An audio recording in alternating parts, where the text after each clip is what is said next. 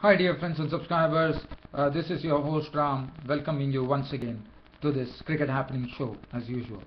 Well, today we are going to look at the second day's play in the first test match between England and India, where England, as expected, have been struggling against the spin. Already they are having their problems. They are faced with a huge score as far as India were concerned, because India put up more than 500 on the board, which I'll be talking about. And then we'll look at the final day's play coming up in the Bangladesh-West Indies test, and probably, it's very too early to say, because West Indies right now are 244 for 6. Bangladesh actually went on to their highest ever total in test cricket, as I was telling you yesterday, and they took a 29-run lead. And the match absolutely became livened up due to the spinners coming in and disturbing 5 wickets of West Indies in quick succession, and that's what made the Bangladesh take the honours on the fourth day. And the fifth day is going to be interesting, because West Indies right now are 215 on, and well, tomorrow is the last day, and the last day a pitch can really be troublesome, because there will be a lot of footmarks. There will be, the spinners could play some real havoc, according to me. Well, so what I'm going to do is I'm going to start off from the England game. As you know, India actually resumed at the overnight score on a very good score of 323 for 4. We had Cheteshwar Pujara, but Cheteshwar Pujara, not only did he get to a century, which I was talking about, his second century, it became a double century. He converted into a double century. He was there in that very good partnership with Virat Kohli. In fact, England were given no respite, because 283 for 4 when Kohli departed the previous day. This score still assumed great proportions, taking the score on to 413, with Yuvraj Singh also chiming in with 74 on his comeback. He hit some very good six. In fact, in the morning he hit a very good six of Graham Swan over the stands, and in all he contributed 74 with 6 fours and 2 sixes. And what a confidence that would have brought for Yuvraj Singh, who has battled cancer and then came into the one-day scheme of things, and now comes into the test matches and has really proved himself.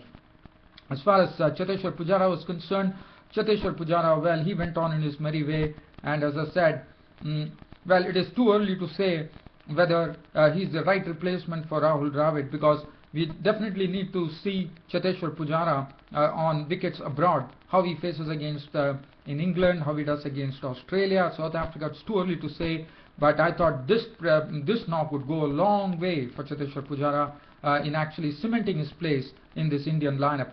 Now, Cheteshwar Pujara had an unbeaten 206 to his name with 21 fours, and it was a very well crafted out innings, and he was there. And Yuvraj Singh was, after making 74, he was a victim of Samit Patel, but as I said, Yuvraj Singh played very well, but the other batsmen couldn't really do much. MS Dhoni was clean bowled round his legs by Graham Swan for 5. Ashwin contributed 23 to 2 fours. Zahir Khan made 7, and the Indian innings was declared by Mahendra Singh Dhoni at 521 for 8, giving a real crack for the Indian spinners at the English batsmen.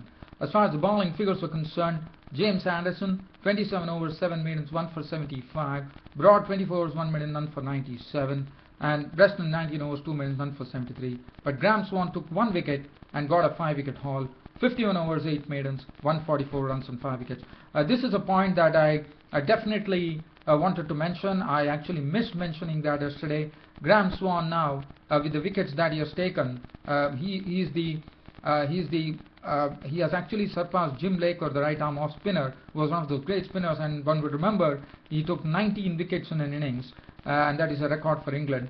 And Graham Swan became the first off spinner he has become the English Test off spinner who has taken the maximum number of wickets as far as an off spinner is concerned for England. So that's a great tribute for him. And Swan really toiled very hard. 51 overs, 8 maidens, 144 runs, and that 5-wicket haul for him.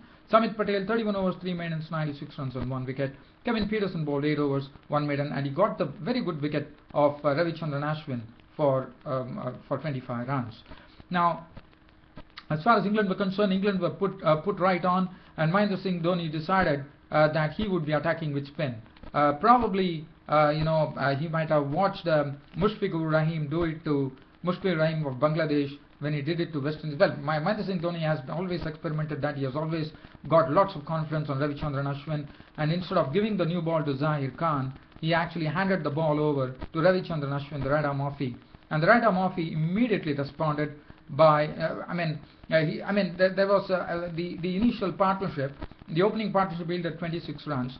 Alistair Cook was looking good, but Nick Compton was also safely negotiating the spin bowling. At the other end, it was Zahir Khan who was bowling, but Nick Compton, after being at the crease for quite a long time in his first match, making his debut, in fact had to be dismissed, and that was a beautiful ball from Ashwin which went in through the gate and disturbed Nick Compton's stumps. And Nick Compton was bowled by Ashwin for 9, so that was the first wicket to go. In fact, he took 53 balls to make 9 runs without any boundaries, and he was gone. So 26 for 1 England, and that soon became 29 for 2 as Pragyan Ojha came in. As night watchman, James Anderson was sent in, but there was absolutely no use because James Anderson got an edge to a ball from Ojha. Forward shot like Gambhir held the catch, and he was gone for 2. And after that, Jonathan Trott was gone as Ashwin once again came in, and this time Cheteshwar Pujara at forward short leg taking a good catch of bowling of Ashwin for a duck. So Jonathan Trott was out for a duck, and England were really struggling at that stage of 30 for 3. But Alistair Cook with an unbeaten 22 to his name with 4 fours. Kevin Peterson not out on 6 with 1 boundary took them towards the close of play on the second day at the Motera Stadium in Ahmedabad. With England 41 for 3, their first target is going to be 321. Looks very far away, but Kevin Pearson, as you know, is a good player of spin. They still have Ian Bell, another good player of spin to come. Matt Pryor, Matt Pryor is also a good player. So one has to wait and watch, but I think it is going to be very tough because already the spinners have already started picking up the wickets. 3 wickets to go, and all 3 wickets going to the spinners. Ravichandran Ashwin 8 overs 1 maiden, 2 for 21. Zahir Khan bowled 5 overs 3 maidens, none for 6. Pragyan Ojha 4 overs 1 maiden, 3 runs on 1 wicket, the left-arm spinner. Yuvraj Singh bowled 1 over for 9 runs, and I think England have a very tough task on the third day. They have to really be very equal to the task. In fact, if you see, there are mountains of runs to get, 480 runs more for England to get. But again, one has to really concentrate on one thing, and that would be England would be definitely looking at 321, because that is the one which will allow them to avoid the follow on. But again, as right now, even that is looking a bit very far off. But unless and until Kevin Peterson and Alistair Cook really put up a long partnership tomorrow, and then Ian Bell, Samit Patel with his current form, and Matt Pryor chip in. But I think it is going to be a very tough task for them. They have to really negotiate the spinners Ravichandran Ashwin and Pragyan Ojha well. And let me tell you, Zahir Khan is also capable of giving. As you know, he is also capable of taking lots of wickets. But one has to wait and watch how things pan out. But England are really struggling at 41 for 3 in reply to India's mammoth total of 521 for 8 declared. But Cheteshwar Pujara, as I said, really played superbly with an unbeaten 206 to his name with 21 fours. 389 balls is what he occupied to get those 206 runs. But as I said, he is looking an absolutely technically proficient batsman. And right now, I wouldn't be able to say whether he's the perfect replacement. One has to really watch him do good on wickets abroad, and that is the time I would say that he's the real replacement for Rahul Dravid. Now let me change the focus here. We go to the next match.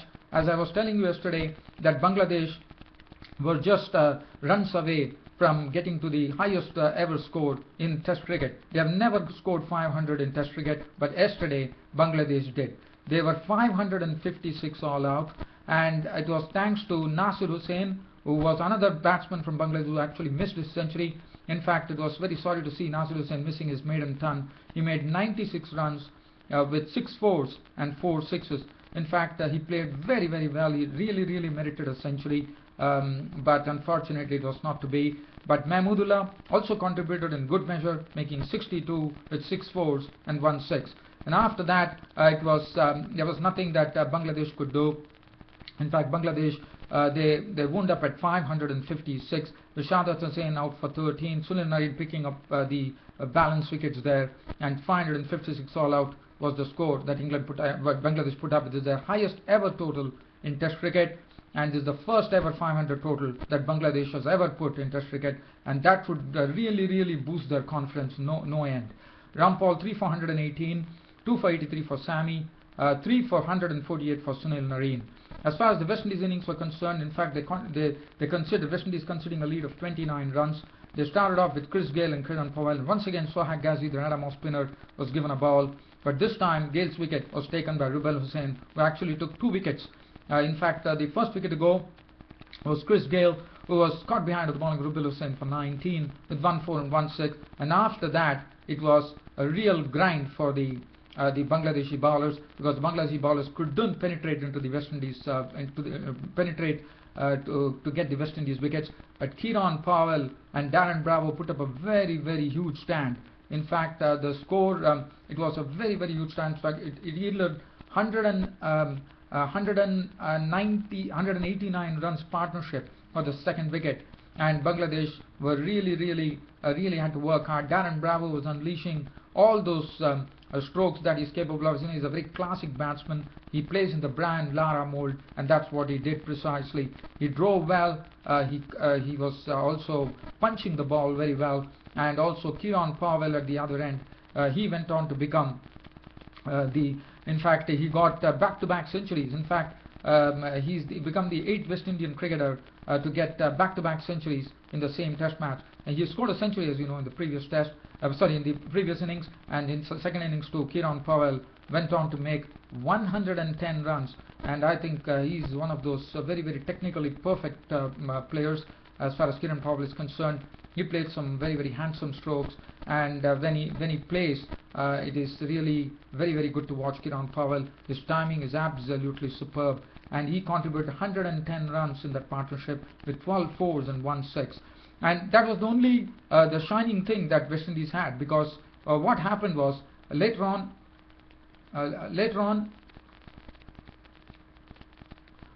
what happened was the score was taken from 20 to 209, and that was the time that the partnership was broken, with Bravo gone for 76 with 10 fours. But suddenly after that, the West Indies innings totally disintegrated, because there were 4 wickets which fell after that, and that was all due to the spinners coming in and picking up the wickets.